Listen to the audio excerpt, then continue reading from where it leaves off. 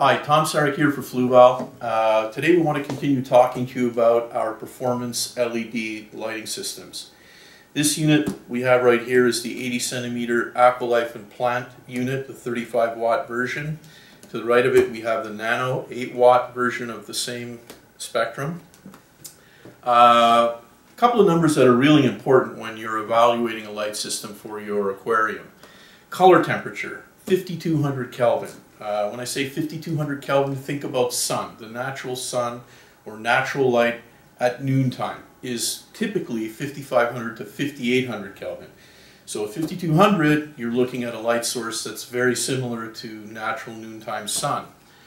Another important number to evaluate a light system by is the color rendition index, or the CRI. Now, what does CRI mean? It means, to our eyes, how is this unit going to look under this artificial light source versus how it would look under natural daylight. Well, this unit features a value of 80.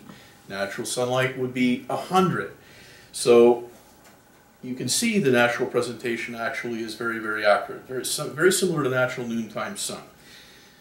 The achievement behind doing something like this with a plant growth focused photosynthetic capable light system is the fact that we've given you good visible light presentation as well. So that's quite an achievement. And how did we go about accomplishing all those things, or those two very, very important things?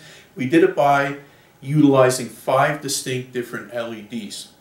50% are really strongly oriented towards plant growth. The 460 nanometer blue peak LED, the 640 nanometer red peak LED, both very important peaks when it comes to chlorophyll absorption action spectra. Those values are very important to be able to feed the reaction necessary by chlorophyll during photosynthesis. There is also a very large proportion of 3000 Kelvin white LEDs, which are a little bit on the yellower side and also associated with strong plant growth performance.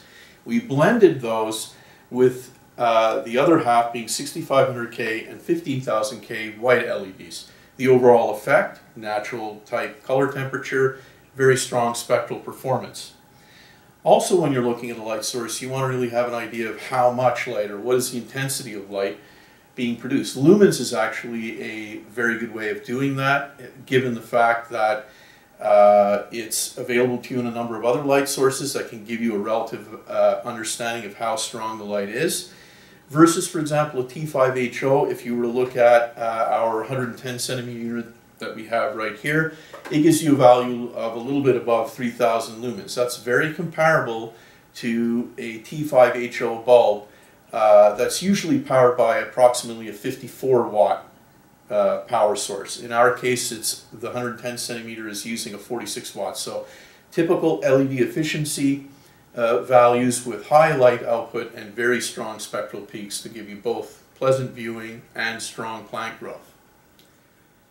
That concludes today's session. Thanks a lot for listening. We'll be back at you again very soon.